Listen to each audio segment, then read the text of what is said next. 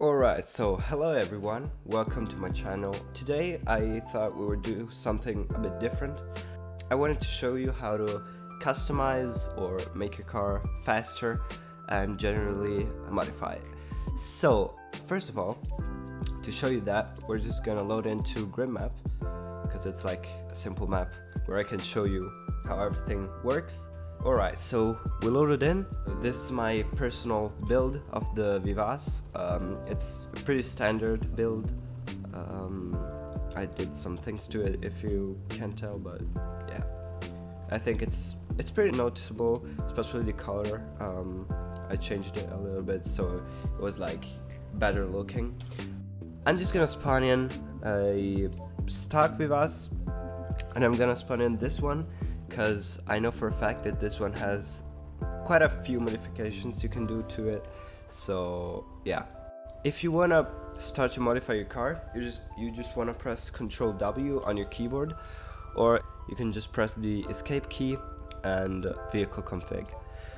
So from here, you're just gonna click on body and scroll down a bit until you find the engine tab. So let's say you just wanna, I don't know, make it a bit more powerful. So what you're going to do is just click on this engine tab and find the engine management.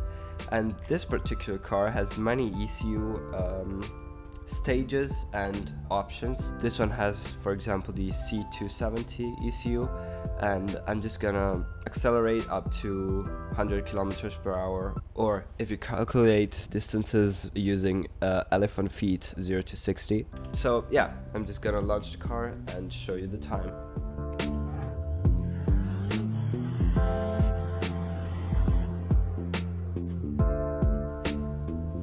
Alright, so we've got a 6.02, so that's pretty good, I guess. We're just gonna change the ECU option and we're gonna go into the engine tab, and then I guess we're gonna use the 310 stage 1. I'm gonna leave the stability control on comfort just because it minimizes wheel spin, so we have a more accurate time. So I'm gonna launch this one.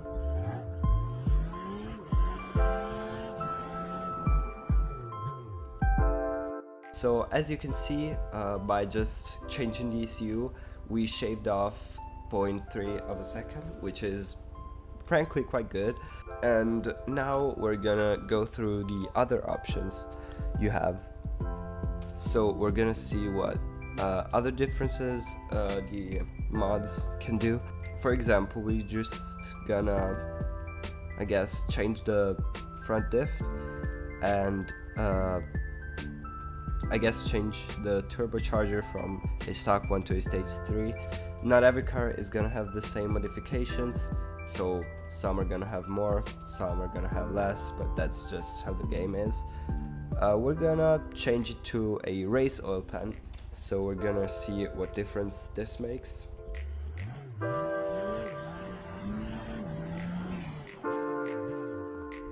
So as you could see, we didn't shave off that much. I don't know if you could tell, but the stability control was cutting our power quite heavily, and this is just because of the front wheel drive car that we're driving right now, so it's kind of like bottlenecked. We could try to switch to sports mode, but that's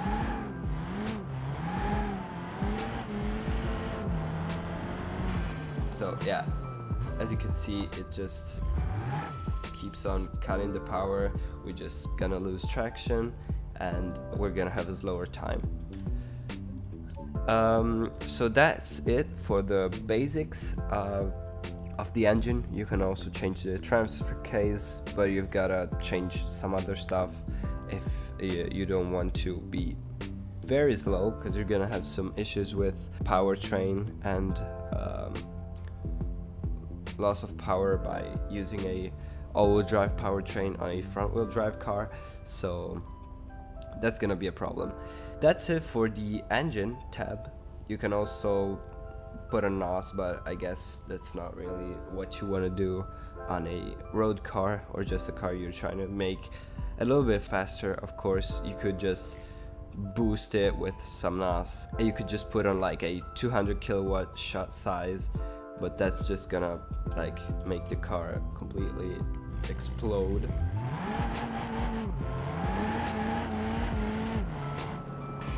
Oops, I forgot to turn it on.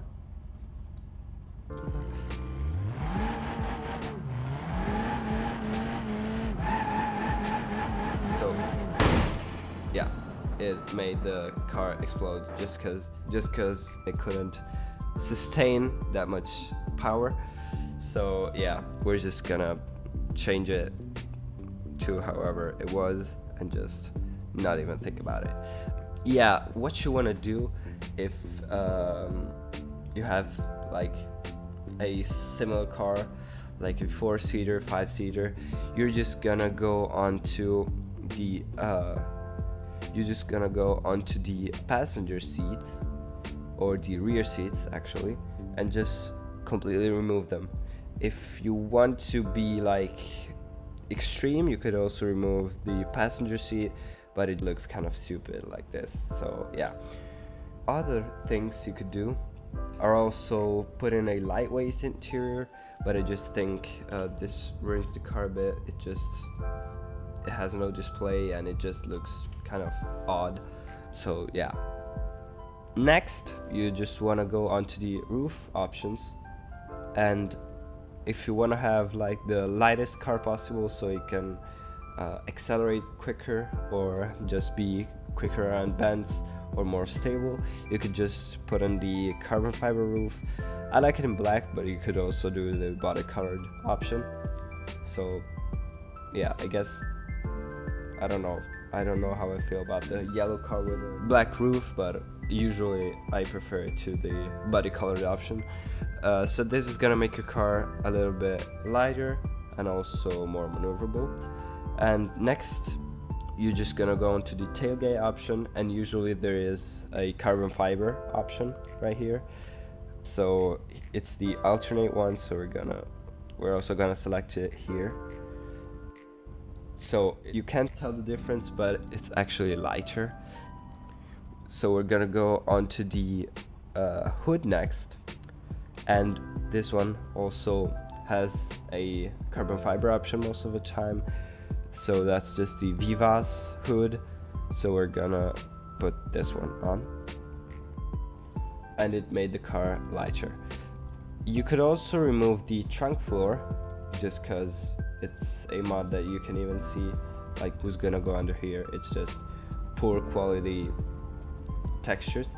Yeah, so what you want to do next, if you really want to be extreme, you could go onto every single glass part and put on a lightweight glass. So for example, rear quarter glass, you could just change that. If you change that, it's going to make a difference. It's just not gonna be really noticeable, I guess. So yeah, if you wanna really be extreme, you can do that. And next, if you want to build a fast car, you want to put on the chassis stiffening, and this will just make the car a bit more sporty and stiff and just race car like. So that's pretty cool. And I guess that's pretty much it for the how to make your car faster. Alright, so this is editing Beam and stuff. Of course, I forgot to record an outro, so I'm gonna record it right now. I hope you liked the video. Drop a like and a sub if you did.